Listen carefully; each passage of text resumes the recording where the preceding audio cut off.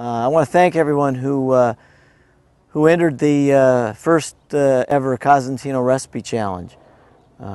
We had a great list of submissions. I want to thank everyone for that. We did narrow it down to 3 that we got involved with, and really from there we cooked it down and chose a winner. We had Kevin Newman's lamb porterhouse with a CigarZin reduction sauce. CigarZin makes a great reduction sauce. Next we had Jayne DeSimio's Yippie chicken, or chicken bowl.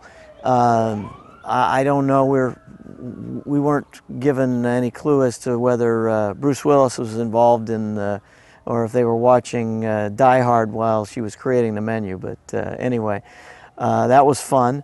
And then we had Lisa Cunningham's Portobello Rockefeller, and I'll tell you, after trying all of these and really getting into them and everything, the winner ended up being Jayne DeSimio's Yippie. The CigarZin is an interesting wine because although a lot of people use it in a cocktail sense because of its wonderful fruitiness and broadness and richness, and some people like it in dessert wines because of its bright red fruit and richness to it.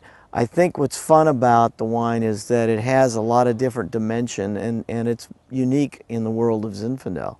While it's clearly Zinfandel, it really has its own different character to it, and that's how it came about, so to begin with. So I think it's fun to do. It's easy to do with barbecue, but it's really more fun to do with these great recipes, and I want to thank everyone for contributing. Thanks.